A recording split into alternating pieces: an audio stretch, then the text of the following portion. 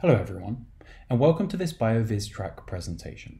My name is Patrick Martin, and I'm a postdoctoral researcher at the Biotech Research and Innovation Center in Copenhagen. I work under the supervision of Professor Won. Today I will be presenting Vesalius, image-free extraction and analysis of tissue anatomy by using image processing applied to sequencing-based spatial transcriptomics.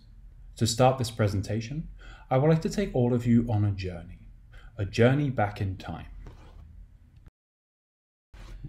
You see, the ancient Egyptians provide us with some of the earliest descriptions of the human body and human anatomy. The Edwin Smith papyrus, for example, is a military treatise that describes wounds and injuries and how to treat them.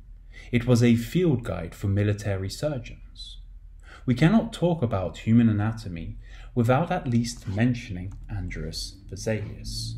Andreas Vesalius, the 16th century academic, provided us with some of the most exquisite hand-drawn depictions of the human body. Today, the study of anatomy takes a very different form. In the last few years, we have seen the rise of spatial transcriptomics. Simply put, spatial transcriptomics is a method that enables us to recover the transcriptome of a cell or a section of tissue while maintaining the position of said cell or tissue. It comes in two main flavors, either image-based, such as MERFISH, or sequencing-based, such as 10x Visium or SlideSeq version 2. Today I will be focusing on SlideSeq version 2, a sequencing-based spatial transcriptomic method. Simply put, SlideSeq version 2 makes use of barcoded beads. Each bead has a unique barcode that is associated to it. After depositing these beads on a glass slide and a preliminary round of sequencing, you now know where each of these beads are to be found on the glass slide.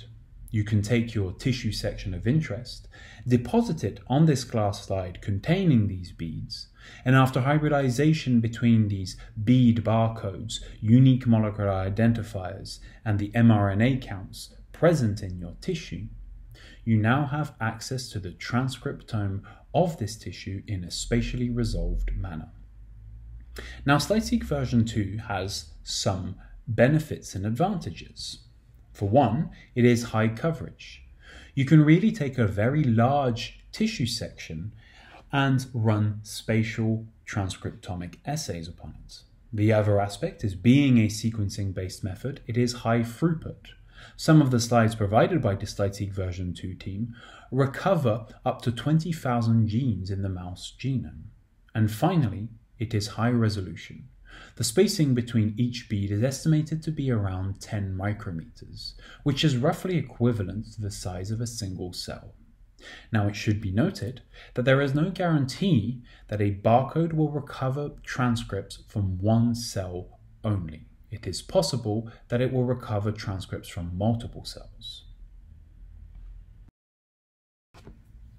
We wondered if we could recover anatomical territories using spatial transcriptomic data such as SlideSeq.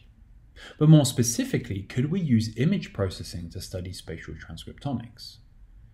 In the case of 10x Visium, there are reference images that are provided with the spatial transcriptomic assay. You can easily relate the expression of certain genes and the territories from whence they came. There is, however, a catch. In a case of high-resolution techniques such as SlideSeq, there are no reference images provided. So would it be possible to extract anatomical territories without using reference images? Undeterred by these challenges, we developed the Vesalius algorithm. Vesalius is available as an R package. First, it requires sequencing-based spatial transcriptomic data. Once the count matrices have been normalized, scaled, and variable features have been extracted, we can reduce the dimensionality of the data using principal component analysis. In this context, principal component analysis provides us with loading values, essentially the variance associated to each gene within each principal component. we can use these loading values to embed them into the RGB color space. To do so, we take the loading values associated to each gene, take their absolute value, sum them up, and then normalize them to ensure that these values are between 0 and 1. When we do this for the first principal component, we now have a value that is bound between 0 and 1 for every single bead. This becomes the value we assign to the red channel. We do the same thing for the principal component 2 and for principal component 3, being the green channel and the blue channel respectively. Now that we have colors, but also coordinates, we can rebuild images. And now that we have these images, we can start applying image processing techniques, such as histogram equalization or smoothing, and finally segmentation. Once we have these color segments, we can go a step further and dissect these segments into separated territories in 2D space. If we were to take the SlideSeq data as described previously and pass it through this pipeline, we would obtain something like this.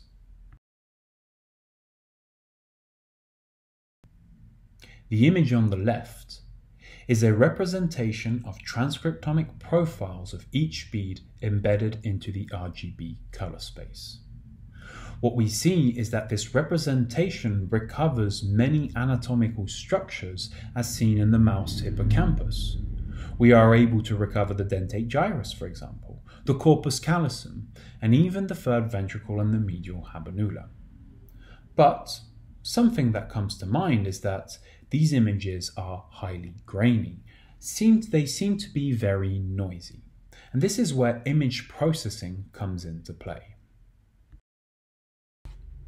This image here is the resulting image after passing through image processing techniques. We used histogram equalization to increase the contrast between colors. We used variance regularization to denoise the image slightly. We went a step further and smoothed the image using Gaussian blurs and median blurs. And finally, we used a k-mean segmentation approach to extract these territories. The interesting thing is that a territory now becomes a combination of all the beads present within that territory. It becomes a lot less noisy. And once we have these segmented images, we can further subdivide these color segments into spatially distinct territories. This is achieved by pooling beads that are close together in 2D space or separating beads that are far away from each other in 2D space. The resulting territories are the ones you see here. There are 58 territories that we found based on the parameters that we had selected. These territories here are represented in false color. But now that we have these territories, what exactly can we do with them? One thing we can do is apply conventional clustering methods on isolated territories. For example, here we have the clustering analysis of the isolated CA field. And we can see that we recover all three pyramidal layers, CA1, CA2, and CA3. If we had used standard clustering approaches on the entire slide, we would not have been able to recover these subtle differences. And these subtle differences are even more visible if we look at the third ventricle and the medial habenula.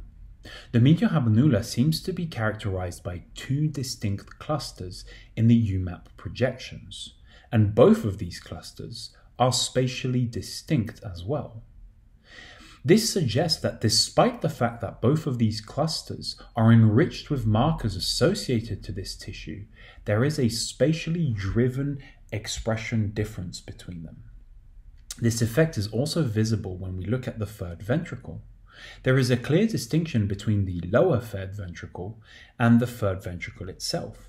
It goes even as far as describing a third ventricle border layer between the third ventricle and the oligodendrocyte neighbors.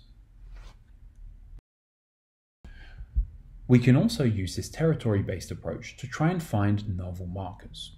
In this instance, we dissected out the dentate gyrus. We tried to find any gene that was specifically enriched within the dentate gyrus. One gene that came out was the C1QL2 gene. When we looked at the Allen Brain Atlas in situ hybridization images, it confirmed that this gene was highly expressed within the dentate gyrus. What is interesting is that the C1QL2 gene is not considered a canonical dentate gyrus marker according to the Allen Brain Atlas. We hope that this territory-based method can enable us to discover more territory-based markers. But we can go a step further. As these territories are represented as images, we can start to apply morphological operators to them. Here, we have the dissected dentate gyrus, on which we applied a very slight dilation. And after passing it through conventional clustering methods, we realized that we recognized the granule cell layer, the molecular layer, and the polymorph layer. This led us to wonder, could we find border-specific gene expression? And when we compared the dentate gyrus polymorph layer to the dentate gyrus granule cell layer, we found certain genes that were differentially expressed. So we were interested in discovering if there was a layering effect of these territories. So, using this approach, we layered our dilated territory into various layers and tried to find genes that were differentially expressed between each layers. And what we found was that the CST3 gene was highly expressed in the outer layer, and more specifically at the border between the dentate gyrus granule cell layer and the dentate gyrus polymorph layer. These findings were confirmed when looking at the in situ hybridization images provided by the Allen Brain Atlas. To conclude, I hope I have convinced you that image processing applied to spatial transcriptomic data is not only possible, but provides deeper insights into this type of data. By dissecting and isolating territories prior to cell clustering, we were really able to gain an in-depth understanding of the subtle gene expression patterns that occur there. For example, when we looked at the third ventricle in the medial habenula, we realized that there were two compartments, despite the fact that both of these compartments seem to be distinct clusters and both highly expressed markers associated with their respective tissue types. We can also use this territory-based approach to find novel markers associated to anatomical structures. And as these territories are represented as images, we can provide a way to layer these territories and gain insights into expression patterns that occur at the border of territories. This whole project brought up some challenges, most notably cell type annotations. In many cases, these subtle gene expression patterns are not necessarily accounted for in customary cell type annotations. It could be that these are subcell types that are not accounted for, or even that there is something more subtle going on, potentially some gene expression gradients. To conclude, the Vesalius package is available on GitHub for any person who would be interested in playing around with this package, and we have a bioRxiv paper that will be released very soon. Finally, I would like to thank the One Lab for their constant support and feedback throughout the development of this project.